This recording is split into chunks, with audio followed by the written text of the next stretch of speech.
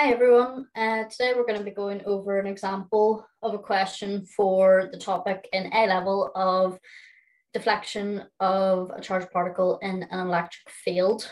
So specifically this is electric field, not magnetic field. We'll do another video on that. This is a sample past paper question and we'll just be going through it step by step to have a go at this specific type of question.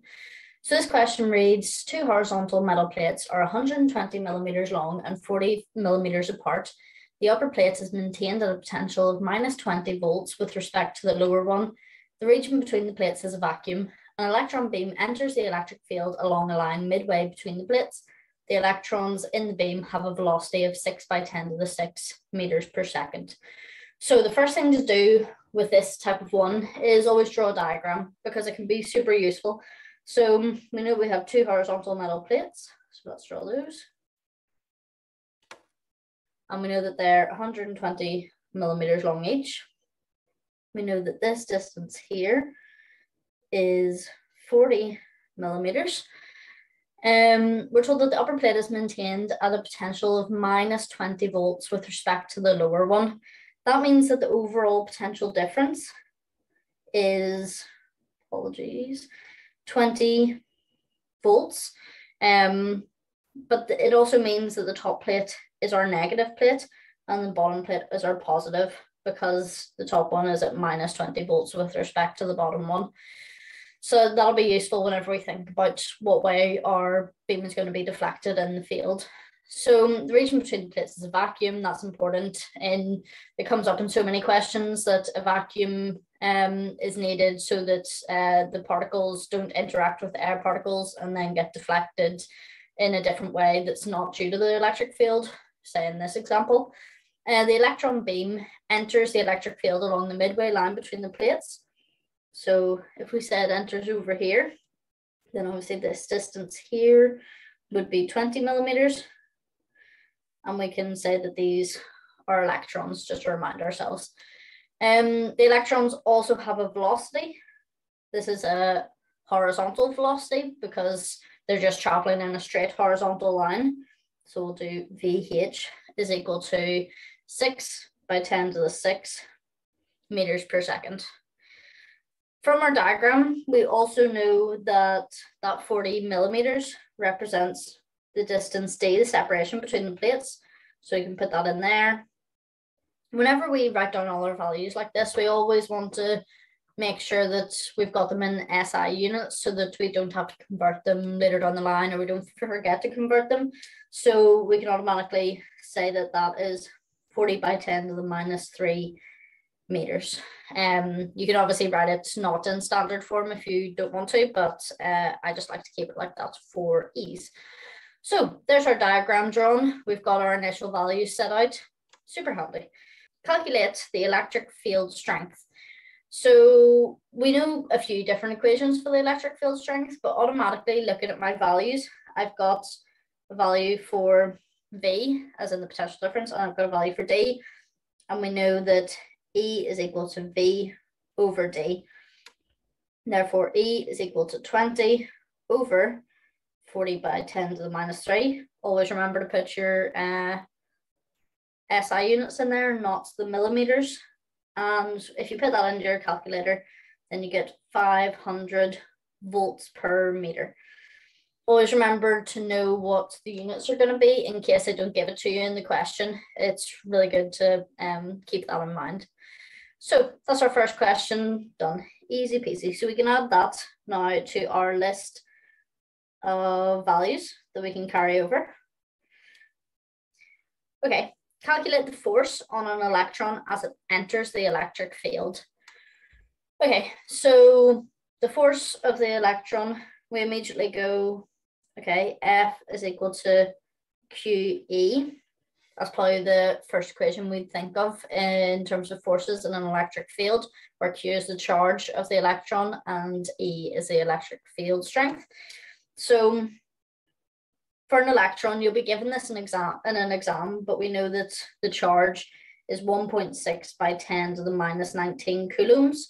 It's also important to note that yes, it is a negative value because it's an electron, but we don't necessarily need to worry about putting that into our equation just a second, because that's really just going to tell us the direction of the movement, and we can deduce that from our diagram anyway. So we can just leave it in the positive value, and then we put our value for the electric field strength in.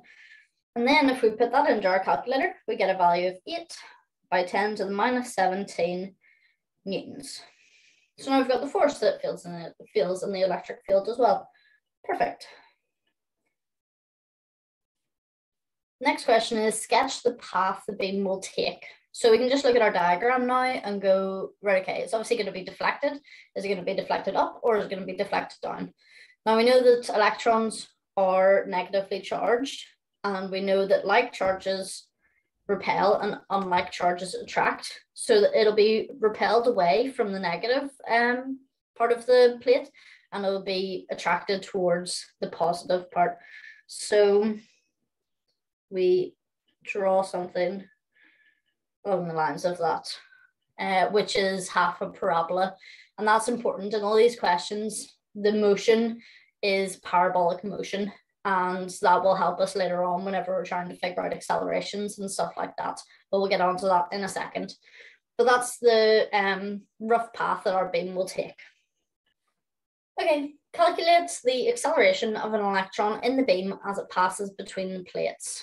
So as we know with parabolic motion, in the horizontal direction, we're going to have a constant velocity and therefore no acceleration, whereas in the vertical direction, we have a constant acceleration and therefore a not constant velocity.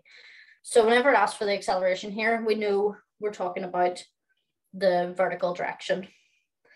So yes, we can use the equations of linear motion generally, but having done this question before, I can tell you now that if you start looking at the values that you have in the vertical direction, you don't have enough to satisfy any of the linear motion equations.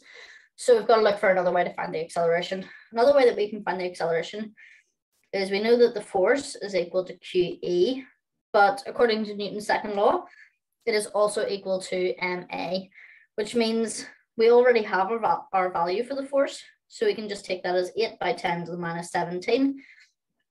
And our mass of an electron is also going to be given in your test. You wouldn't have to memorize this value, but it's 9.11 by 10 to the minus 31 kilograms, and then times your acceleration.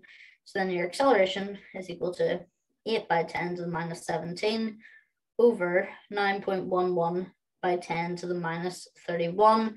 And therefore your acceleration equals 8.78 by 10 to the 13 meters second to the minus 2. And that acceleration is just in the vertical direction. It is not in the horizontal direction, as we just discussed with our parabolic motion.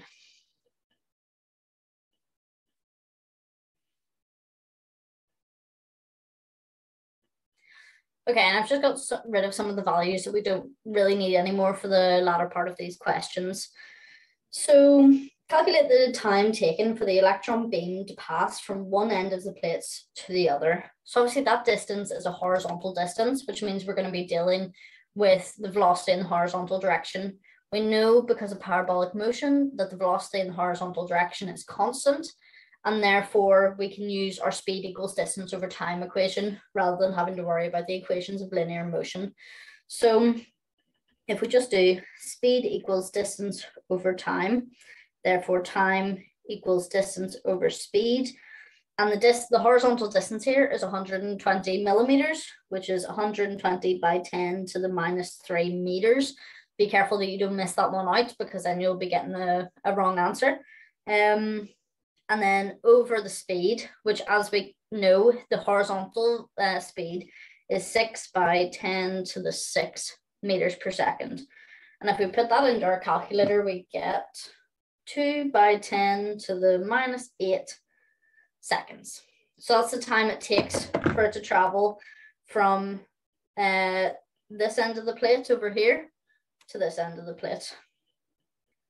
So now we want to calculate the distance from the midline at which the electron beam leaves the region between the plates. So that's the distance that it moves vertically whilst traveling through the electric field. So that makes us think that then it doesn't move the full 20 millimeters in the vertical direction before it leaves the plates. So really it's moving some distance here, which we could call S. We don't know what that distance is yet, obviously, but we know that it's less than 20 millimeters. So if we're dealing with a vertical distance, then we're dealing with our constant acceleration, which means we're dealing with the equations of linear motion. So we are trying to find S. We've already got A, we've got T. That horizontal velocity isn't relevant here, so we can't take that into account. Whenever our beam first tries to enter the field, there is no vertical velocity because it's just traveling in the horizontal direction. Therefore, our initial velocity here is 0 because it only starts moving vertically with a vertical component as it enters the field. So the initial is 0, which means that we now have A, T, S, and U, and we can use that to form an equation to find out what S is. So in this case, I'm going to use S equals UT plus a half AT squared. The equations of linear motion, you do need to look over if you don't do maths. Obviously, you maybe haven't used these in quite a while. So you do need to learn them for this topic or else you're going to be caught out. So we're using this equation here. Because U is 0, this term cancels out. So S equals a half. And then our acceleration we calculated is 8.78 by 10 to the 13 meters per second squared. And our time is 2 by 10 to the minus 8, and that's all squared. So if we put that into our calculator, we get 0.0176 meters. And if we want to put that into millimeters, that would be 17.6 millimeters. So obviously that proves then that it doesn't move the full 20 millimeters before it leaves the electric field. So that can obviously indicates that we have a correct answer there. Okay, and if we have a look at our final question then, as part of this question, we have to calculate the final velocity of an electron in the beam as it leaves the electric field. So the fact it says final velocity and not final horizontal or final vertical velocity shows us that we are actually having to find this velocity here, which is at an angle, obviously, as it comes out. So if we have a velocity or a force or anything like that that's at an angle, we generally are going to have to resolve some forces here. So if we draw a wee diagram down here, this is our final velocity, but we have the horizontal velocity. We have that 6 by 10 to the 6 meters per second. And we don't have the final vertical velocity at the moment, but we have all the makings to be able to find it. So we still know that U is equal to 0, and we have all those other values. So we can go, right, okay, what equation are we going to use? I will use V equals U plus AT. That U term cancels out again because U is 0. So V is equal to 8.78 by 10 to the 13 multiplied by 2 by 10 to the minus 8. If we put that into our calculator, 1.76 by 10 to the 6 meters per second. So we put that into our diagram here. And then, as we know, whenever we see a diagram like this, it's just a case of resolving forces using Pythagoras' theorem. So our V is just the hypotenuse of that triangle. So we would know that 6 by 10 to the 6 squared plus 1.76 by 10 to the 6 squared is equal to V squared. Using Pythagoras' theorem, A squared plus B squared equals C squared. And then the velocity is just going to be the square root of that answer. So if we put that into our calculators, we get a value of 6.25 by 10 to the 6 meters per second.